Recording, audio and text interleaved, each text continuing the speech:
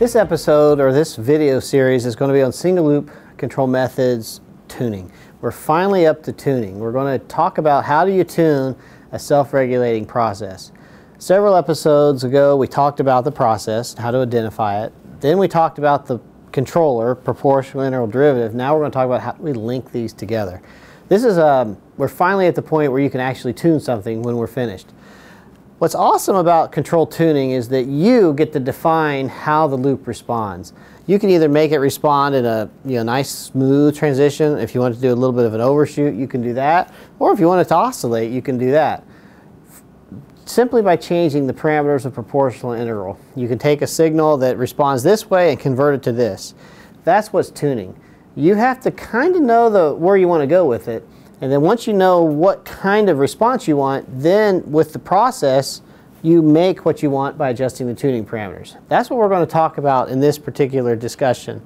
You have to decide what you want. And there's a lot of different discussions. If you get into phase leads and gain margins, we're not going to talk about that. We're basically going to say, do you want to have an overshoot, yes or no? And so we'll talk about that. The first one here is called a first order process or a no overshoot. In other words, I change the set point and the process comes right up to it. And we're trying to figure out how to come up with tuning parameters to make that happen. This is the one that I like to use. It's a very stable tuning technique. They will refer to this as direct synthesis. Sometimes you'll have heard it referred to as lambda tuning or pole placement. Those are different names for virtually the same tuning technique. We're going to call it direct synthesis, but it results in no overshoot. I will also quickly talk about the Ziegler-Nichols tuning technique in a couple different ways. That's been around since the 40s, and it provides what's called a quarter wave decay. And it's where each positive hump is a fourth. This hump is a fourth of the first hump. It's called quarter wave decay. And so you can come up with tuning parameters to make that happen, and we'll talk about that. Regardless of which method you use, you have to start with the process. You have to look at the process and identify the dynamics of that process. And we spent a whole lesson talking about that. Whether you do a bump test, or you look at first principles, or you do a visual inspection, you have to have an idea of the dynamics of the process. Now, we'll review that in a little bit when we go through this. But once you've identified the process dynamics, then you come up with tuning parameters so that you can either have a fast response, moderate response, or a slow response. The nice thing is that you get to identify that speed. We're going to introduce a new term called tau ratio. The tau ratio is like a knob that allows you to decide whether you want to be fast, medium, or slow. And we'll talk about that when we get into it. The math, and don't gloss over, we're not going to spend time on this, but I just wanted to show you that there is a theoretical background behind the math that is used to calculate these tuning rules. So the way I like to think of tuning is it's a calibration process. If you can imagine your transducer with a zero in the span, if a guy's just adjusting the zero in span until it reads right, is he really calibrated the transmitter? Well, most people would say no. Well, if you're just throwing tuning numbers in until it stops oscillating, are you really tuning? My answer is no. You need to understand the dynamics, figure out what kind of result you want, and then use the tuning to match those two. That's called tuning, and that's called tuning setup, and that's what I find fascinating. And it's based upon very rigid theory. And there's another course that maybe we'll do someday on control theory, Laplace transforms and S domains and frequency domains. That's neat stuff, but that's not what we're going to cover today. What's interesting is, as complex as that math is, the tuning rules are really pretty simple. Remember we said in the last clip that the proportional gain and the process gain were inverted? They're inversely proportional. And then there's this term I called tau ratio. I'll talk about that. That's like your knob. If it's a big number, you have a slow response. If it's a small number, you have a fast response. So it's your knob for tuning.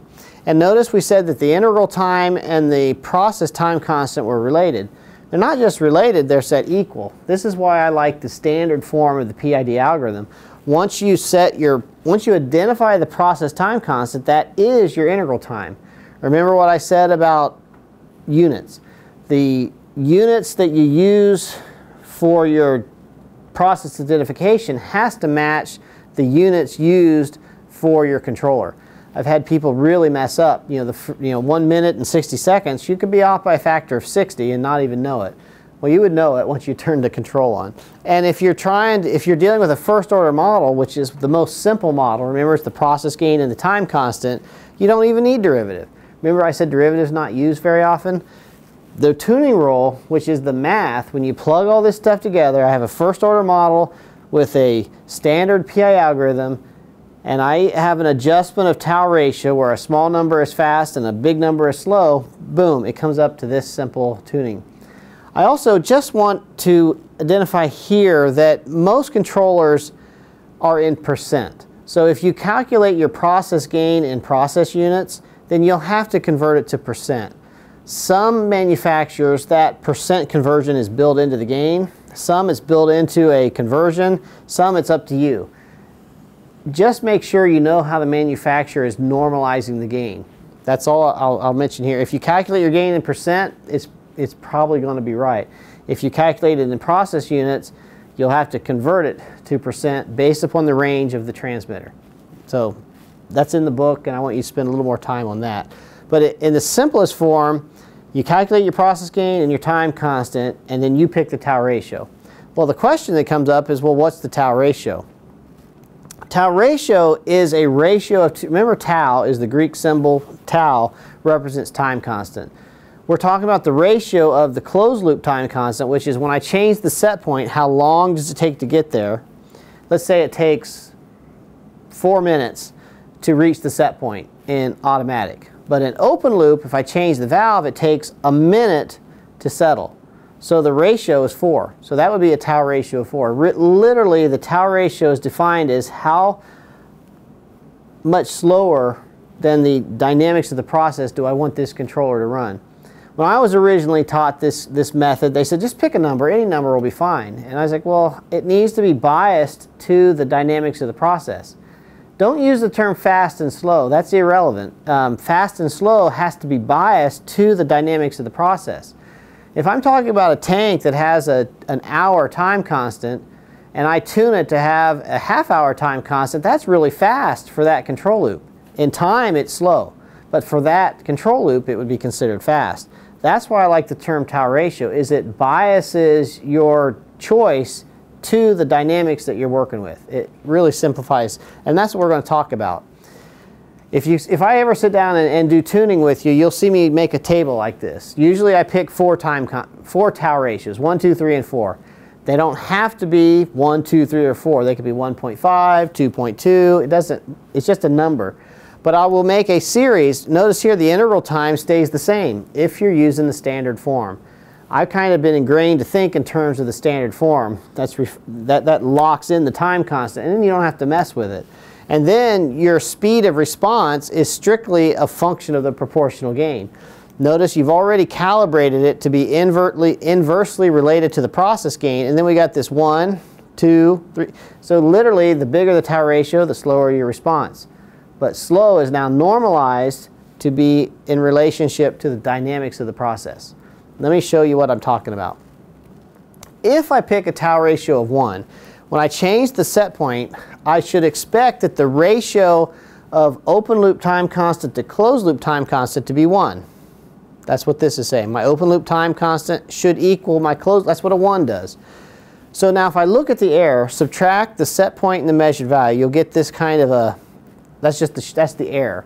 So remember what we said, proportional? If you just looked at the proportional component, it would look like this. It's proportional to the error. That's what proportional does. Remember what integral does? Integral is the area under the curve. In the last series, we always showed a step change in the error. Okay, that's why the integral was a slope. But here, the area actually goes to 0. So look at the integral. It comes up and stops. You never get to see the proportional acting by itself and the integral acting by itself. You always see the proportional integral acting together. So you see the output of your controller. So it looks like it was a step change. And a lot of people will incorrectly say, well, it's just a proportional correction. No, it's a perfectly calibrated loop. A lot of times I'll do that is if I think I've got it nailed, I'll pick a tau ratio 1, change the set point, and make sure my output looks like a step. Then I know that the proportional will back off at exactly the same time the integral goes up, looking like it was just a proportional kick. That's what's going on behind the scenes. Now let's look at what happens at a tau ratio of 2. At a tau ratio of 2, your closed loop time constant should be 2 times the open loop time constant. And what that means is it takes twice as long to settle as it did if you just went and changed the actuator. So I change the set point and it's going to take twice as long. Now if I take the difference here, set point minus measure value, notice my error is taking longer, twice as long, to get to the set point. Notice the proportional. Here I've got them superimposed, but the proportional looks just like the error, and then the integral, remember you're integrating that area, it looks like this. So when I add these two together, I get this shape. You get this initial kick and then it comes on up. Notice that the size of the initial kick is half of the total output. That's another trick. If I use a tau ratio of 2 and I change the set point, I will look at the initial step compared to the final step, and if they're not half, I know something's wrong. I messed up my process gain, or I have a nonlinearity going on, or I miscalculated something. There's always a validation step.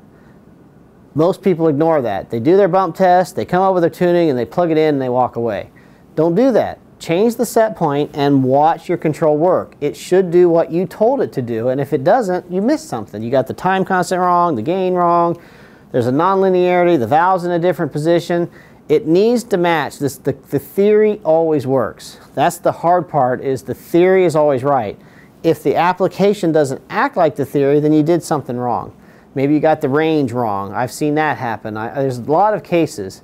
So it should do, you're the one in control. You're the one telling the controller how to respond. So if you say a tau ratio 2, the first step should be half of the final, and it should take twice as long to get there than if you just did an open loop bump. Now people say, well, I got to have that P kick. I've got to have it. I've got to lead the process. Remember the example I talked about, getting in a cold car and you turn everything up hot and then you back off on it? Well, how can you do that with a PI algorithm? Well, you have a tau ratio of less than 1. A tau ratio, here's an example of 0.5. It says that my closed loop time constant will be half of the open loop time constant. So if I went and changed the actuator and it took 4 minutes to get there, it would have a 1 minute time constant. Well, if I tau ratio 0.5, it'll have a 30-second time constant, and it'll take, whatever that is, 2 minutes to get there, half as long. Well, how's that happen? Well, same thing. This time I don't show the difference because I think you can see it by now. Notice that the proportional looks just like that error that I had before, and the integral, it doesn't have to integrate as much because the error is so small. And when you add these, look what you get. Your proportional kick is exactly twice where you're going to end up because we had a tau ratio of 0.5. Your initial kick is going to be double, and then it'll race right down, and it should take half as long to get there. This is also what I caution people about. This step is very hard on actuators. It's just hard on that big kick. So I don't like going with tau ratios that low because of this reason. Also, what I would do is do what they call a set point ramp rate. So that instead of doing an abrupt change in the set point, you actually do a working set point ramp rate, and then that reduces that kick whenever you have a large error, because when you have a set point ramp rate, you limit that, so you get a nice lead action. Those are some of the caveats when you go with a tau ratio of less than 1. Now, what tau ratio should I use? That's the question. It's like, well, this is great. I have a knob now that I can spin, but how do I know? Should I go fast? Should I go slow? Should I go, what do we do? This goes back to when we talked about model mismatch. You need to calibrate your tau ratio to your model mismatch, and that's what we're going to talk about here. It would seem that a tau ratio of 1 would be a good idea, because then if you change the set point or change the actuator, they both would get there at the same time. But what about model confidence? What if the process has dead time in it, or is something, you don't really want to be that aggressive? So it's a little bit like an archer shooting, at a target. If he's able to hit the bullseye every time, you don't really need much of a bullseye. But if he's bad like me, he could be all over. You need a big bullseye. Well, think of the tau ratio as a sizing element. And the more uncertainty you have, the bigger the target has to become. So that's what I'm talking about here with tau ratio and confidence. I've got 4 different bump tests that I've done on 4 different processes. So in the first one, I bumped it, and I recommend bumping it, like we talked about in the bump test section, more than once, to make sure that you can predict the gain and the time constant. So you're assuming it's a first order. If your first order model and your process match so that the difference is small, you can get away with a tau ratio 1. That's not a problem. In this case, I've got delay. It may be a first order plus delay, but it's not a first order model. So I have a bigger error, so I should probably go with a bigger tau ratio. It's kind of like if your tau ratio is too small compared to the process, the controller literally starts hunting for it. And a hunting controller is one that oscillates. Oscillations are not good. They cause product instability, product quality, runnability issues, all that stuff. So when you err on the side of your tau ratio being a little bigger. So this isn't a case, typically if you see this, you should stop and fix the problem. Your actuator is broken or your valve positioner is broken. This case, this is a very common one. This underdamped response is that underdamped response, or sorry, it's actually called overdamped. It's a second order overdamped because there's no oscillation. But the first order, you have an additional lag here. So I wouldn't go with a tau ratio 1 because what happens is this error becomes the valve moving more than it needs to. And I've got a couple of examples of that. So this idea of the arrow. So I do 4 arrows, boom, boom, boom. And if I group, meaning they all hit the same spot, and they hit my model, and my model is a first order. So I'm saying I bump this thing 100 times, it looks the same. It's very predictable, it's very stable. I could go with a tau ratio 1 and it'll be fine. But you have to worry about what happens. What do you think happens when valves wear or instruments wear? They tend to slow down. So as they slow down, you need to adjust your model. So if you have your controller tuned very aggressive and over time it moves out of the window, oscillations occur. So it's better to set your target just a little bigger so that you allow your process to wiggle and you won't get called in the middle of the night. This is a case, I like to talk about this one is repeatability and aggressive tau ratios are not the same thing. In this case, you can see they clustered really, really well, but they are off the tau ratio 1. Tau ratio 1 is when there's no model mismatch. So in this case, we assumed a model to be a first order, but the process is repeatable, but it's not a first order. That doesn't mean you can't tune it with a PI algorithm, you just need a bigger target. The rest of the story there is when you get into advanced levels of control, is not everything has to be modeled as a first order or as a PI algorithm. But that's the topic for a different class. This case is actually the most frustrating case, is where most of the time where I've messed up is I've done one bump test, boom, I said, wow, it's a first order process, and I stop, I tune it for tau ratio 1, and this thing looks great. And then I leave, and in the middle of the night, almost always, the process changes. It's now outside the area that my controller is set up for, and I start oscillating. So when I go back into the site the next day, instead of the nice carpet, warm welcome, they're all lined up with clubs saying, what did you do? And it's usually, I didn't do my due diligence, I didn't pay attention to the process, and it moved outside the window that I had tuned it for. That's why I recommend bump tests. That's why I recommend an electronic log or a log of some sort to cover yourself. Say, when I bumped it, this was the model. Another example, I was at a place, I bumped this thing a bunch of times, and I got the same model every time. And I tuned it and solved a problem that had been around for a long time. The next day I came in, and it was all over the place. And they said, I told you it wasn't going to work. And I said, well, this control theory, it just doesn't break. So I said, let me go back and do another bump test. So we did a bump test on the same process, but the parameters were completely different. So I brought the process, I said, look at this. I said, yesterday this was the process, today it's this. They're completely different. What happened? Well, it turned out they had different lines were running, and when one line would run, the dynamics would change. When 2 lines would run, you'd get a different dynamic. This had been going on for the history of this particular plant. we simply put in gain scheduling. Say, well, when both lines are running, use these gains. When one line's running, use these gains. And it solved a persistent problem that had been going on for years because of this. If you can calculate or predict what causes the model to change, you can adapt for it. But it's knowing what control can do, knowing how to calculate the process, and you can get it. So, bigger targets, it is a little slower, but it's more stable. So, when I usually will make this chart, and if you look in the back of the book or some of the reference, you'll see these, or you can make a spreadsheet. I always pick a couple tau ratios. In my head, fast as compared to the dynamics of the process. A 4 is slow as compared to the dynamics of the process. If you're using a standard PID algorithm, the TI and the time constant are the same. Make sure that the units that you're using for the dynamic and the units for the integral are the same. And then the control gain is inversely related to the process gain, and then the tau ratio changes the speed of the response. Keep in mind scaling.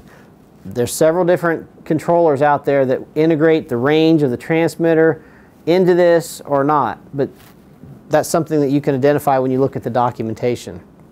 So here's an example. We walk up to a unit and we do a bump test. And so you can see, here's my set point, here's my output change, the controls in manual, and I've got a process response. So now I've got a bump test and there's my response. So now what type of process is this? You know, go back and remember there were 6 areas. There was pure gain, first order, second order overdamped, second order underdamped, first order plus dead time, integrating process. Which one is this? This happens to be a second order overdamped process. That's the classification. We're still going to assume it's a first order process. And this is going to take you a little while. I recommend you do it by hand, but there's a lot of tools. We have software that will model this for you. But I recommend that you start calibrate your eye to what a first order process looks like. So the process gain is the change in the process over the change in the output that produced it. So in this case, we made a 15% change, which is huge, and a 25% change in the output. So I got a gain of 1.67. Boom. I like to do a couple different bump tests to make sure that 1.67 is consistent over the operating range of my process.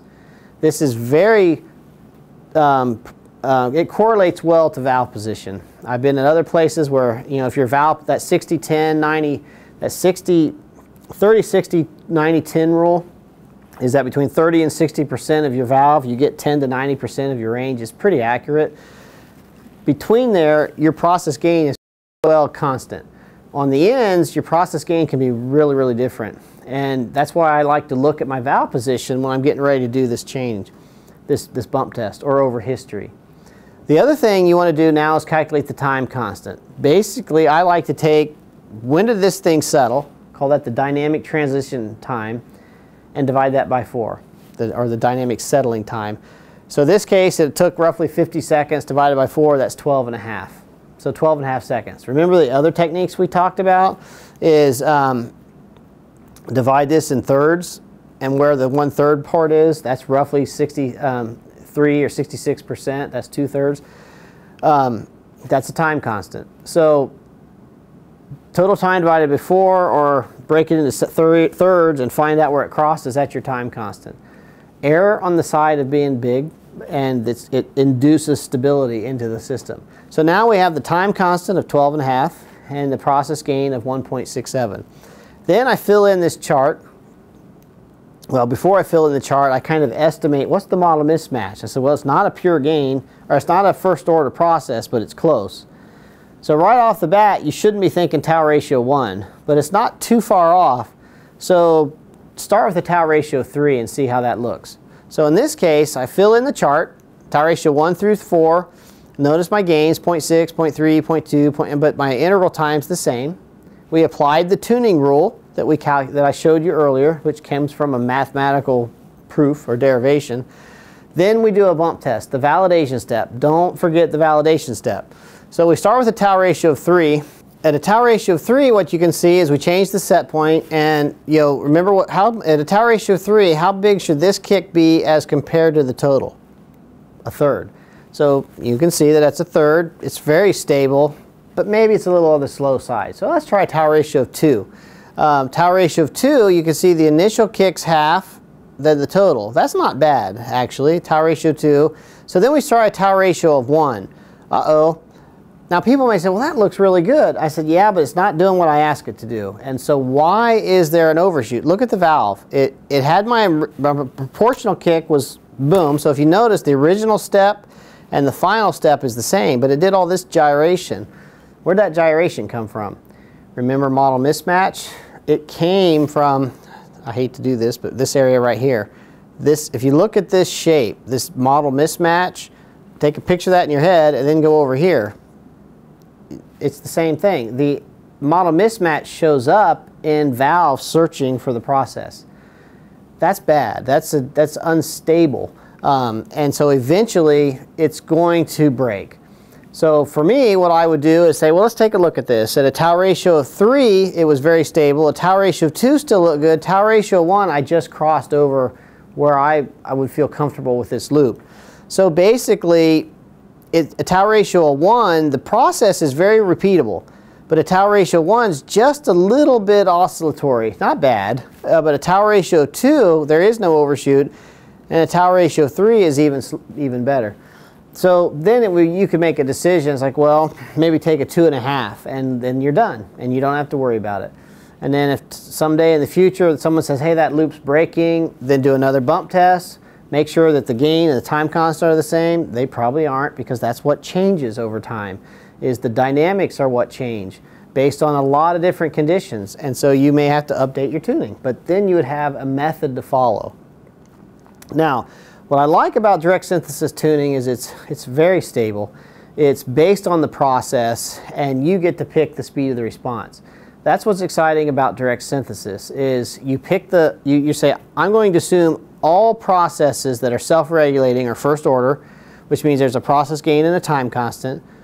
I'm going to use the PI algorithm, and I'm going to pick a tau ratio that will adjust the speed of the response. You pick the speed of the response as a function of model mismatch, and you can tune your loops. Now, very quickly now, I want to show you the Ziegler-Nichols, because that's one that's still presented at college. It came out in the 40s. And it was designed to have, warships follow airplanes in the sky. So at that time, these big gun turrets were having a hard time shooting airplanes out of the sky. And they came up with a method to tune those so that they could track an airplane, and when they zeroed in on it, if it sent a spray of bullets, it was more effective. That was designed in the 40s, and it was called the Ziegler-Nichols. That's the name of two guys that actually worked for Taylor Instruments, which is now part of ABB. So a long way, we've had a long heritage of ABB work. ABB has had a long heritage in automation and tuning solutions. But it was developed in the 40s, and it's designed to give a quarter wave decay, but it still starts with a process. Now, if you take yourself back to that time period, there wasn't electronic controllers. There really wasn't even that much. The pneumatic controllers were just getting started. I've seen some of those controllers. There was knobs. There weren't numbers like we have today. So the idea of tuning by feel, you really could feel when you got it right. That was the idea, and it's still taught in schools today. There's a couple different steps that they've modified, and it's called the ultimate gain method, where you set the integral to 0, you cause a disturbance. Well, here's the picture. And you start adjusting the gain until you get a sustainable oscillation. Once you've got, so when I've tried to do this, I pick a gain, I change the set point. If it's starting to attenuate, I know that it's, I don't have the right gain, or I don't have the ultimate gain. Then what I do is I increase the gain and say, oops, this is going unstable. So then I know I've got the gain somewhere between there, and I can then figure out how to make a sustained oscillation. Once you have the gain that produces a sustained oscillation, then you plug in your ultimate gain. If you're using a P-only controller, you do this. If you're using a PI controller, you do this. And if you're using a PID. And what this will do is it'll give you that quarter wave decay where it'll oscillate. Again, the questions that come up from your operators will be, well, how much of an oscillation will I get? Well, I don't know. It depends. Well, how long will the oscillation take? Well, I don't know. How much will the output move? And you're like, well, I don't know. And unfortunately, that may be the last bump test you get to do. So that's a hard one to do in industry today. But there's been techniques where they do clipping circuits until you get a square wave. And then there's this one called the point of inflection, where you actually do a bump test. And then you try to figure out where is the point that the slope goes from going up to a slope going down. That's the point of inflection. You draw a line through there and you calculate the slope and you calculate the delay, and then that goes into here, this equation. But they're all designed to give you a quarter wave decay. Some industries that are slow moving, or I will say that when you're doing a tracking error where you're trying to track a set point that's moving, this does produce the smallest, what they call velocity error. You can keep up with it. It's just when you stop, it's going to ring. That's the drawback.